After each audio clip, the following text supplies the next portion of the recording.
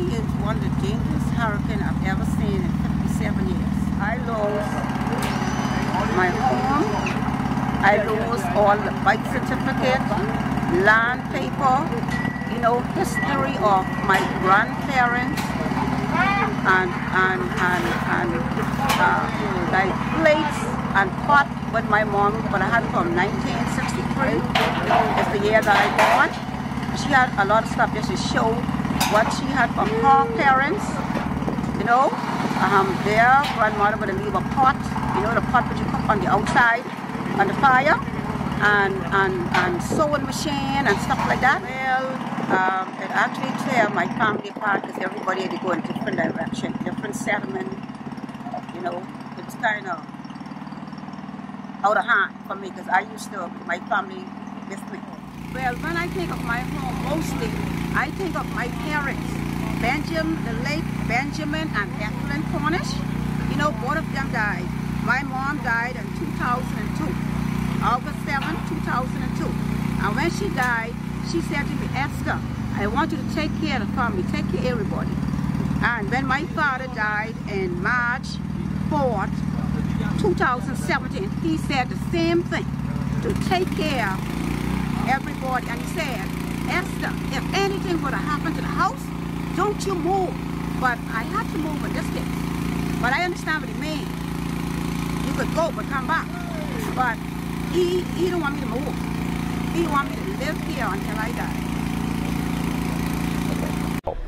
die. When we were able to use some of our technology and some of our prefabrication construction skills and our factory blue to create a house that we can move from Dallas, Texas, and donate it to a worthy family, needy family here in the Bahamas. I mean, it's just one small drip in the ocean with what the need is now, but this was kind of the prototype. If we can figure it out, learn from this experience, then we'd like to do more of them.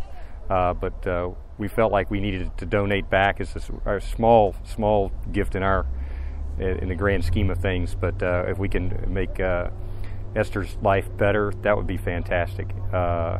So we're excited about this opportunity. We were able to use construction techniques that we've been experimenting on for several years and put them into full place.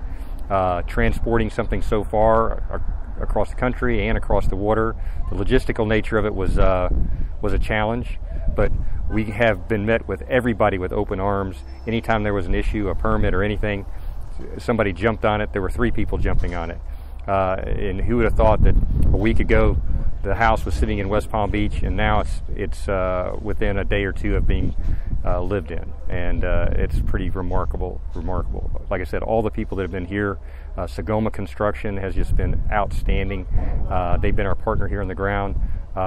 Love to continue working and continue to give back to the Bahamas. The construction industry is a very inefficient industry, and productivity has only gone up about 1 or 2% in the last 50 years. We've been working very hard at Beck to look at ways in which to increase productivity, lower cost, and one of the ways in which to do that is pre-manufacturing, or essentially building something in a conditioned space in a warehouse where the workers are working almost on an assembly line basis, and moved it from Dallas-Fort Worth to West Palm Beach and then over to Nassau.